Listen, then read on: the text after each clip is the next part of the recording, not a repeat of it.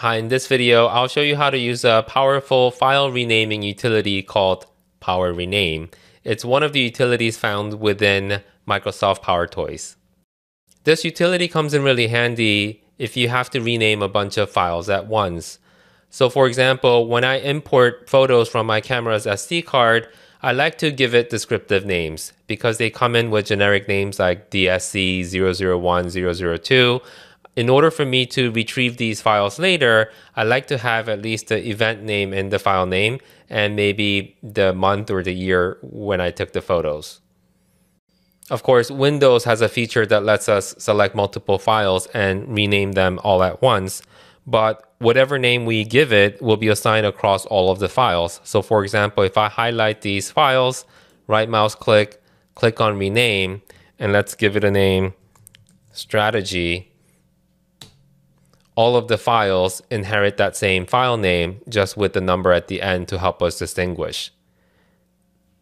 But if we need additional flexibility in how we name our file names, like being able to retain part of the original file name, it's difficult to do with the default Windows tool. This is where PowerRename comes in. It gives us a lot of flexibility in how we rename our files. I'm going to show you how to do this. If you don't already have PowerToys installed, you'll need to head over to the GitHub page to install it. I'll leave a link in the description below. Here I have a bunch of photos from my vacation to Cape Cod. As you'd expect, these pictures have generic file names. We see the photos were taken earlier this year, and two different cameras were used. I can tell by looking at the type. NEF is the RAW file extension for Nikon cameras, and RAF is the RAW extension for Panasonic Lumix cameras. Let's rename these files to give them meaningful descriptions. In the file name, I want to include the description Cape Cod summer vacation, the year the photo was taken, and the camera that was used. Now, we can of course select the files individually. You can hold on to the Shift key, click down to select them all. And for non-contiguous files, you can hold on to the Control key and select them individually. But of course, I want to rename all of the files in this folder. So I'm actually going to go up one level. Just right mouse click on the folder and select PowerRename.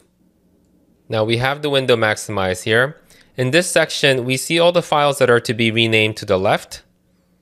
And to the right, even though it's a blank right now, it'll show how the files will be renamed once we define what we want.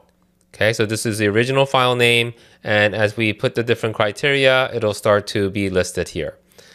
So the first thing that I want to do is I want to replace or actually add the description Cape Cod summer vacation to the front of this. Okay, and how we do that is I'm looking at the files and I see there's one common denominator, and that's DSC. All of the files contain the letters DSC.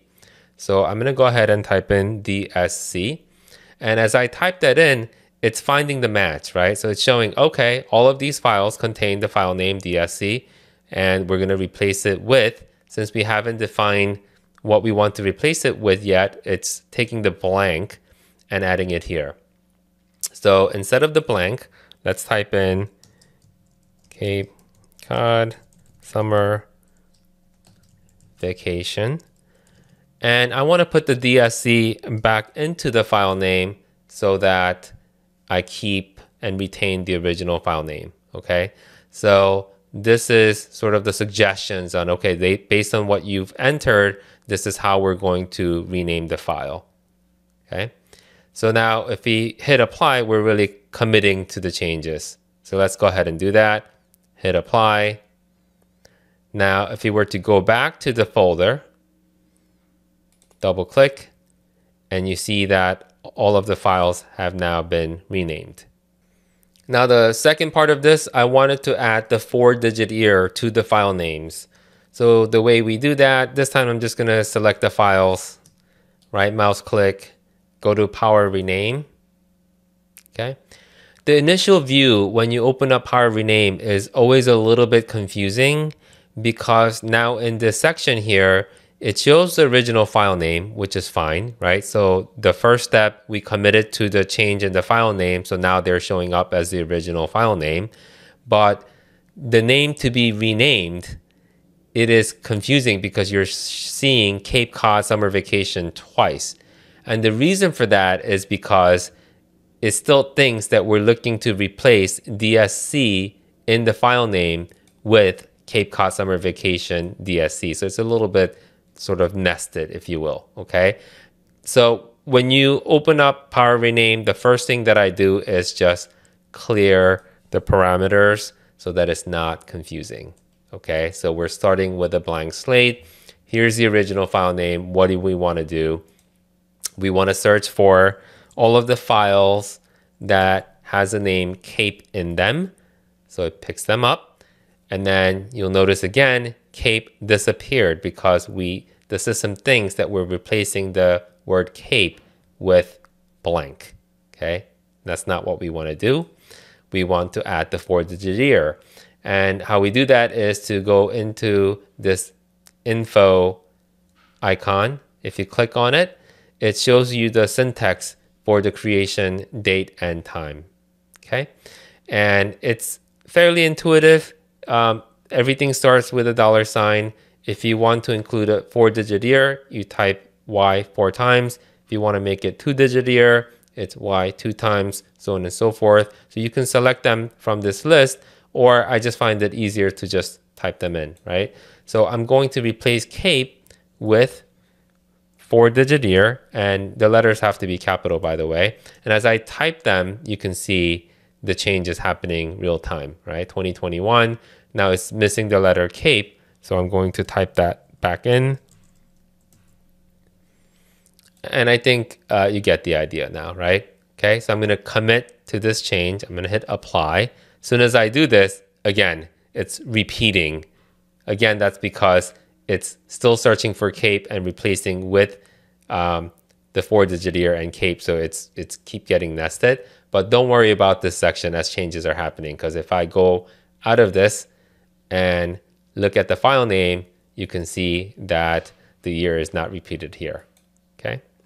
Now, as a final step, we need to assign the camera name to the file, right? That's what I wanted to do. So again, I'm going to go back into PowerRename.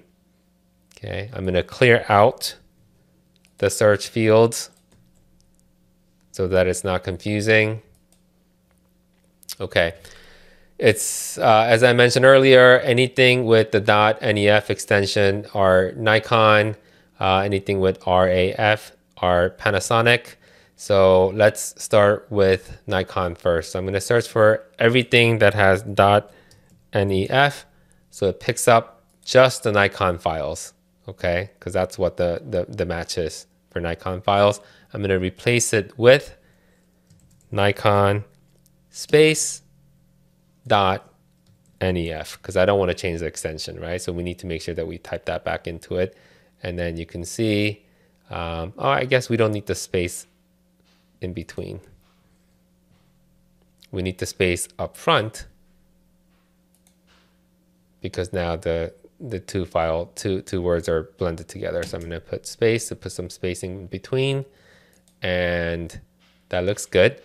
Okay, so I'm going to commit that, and I'm going to clear these two fields, and then now I'm going to search for .raf,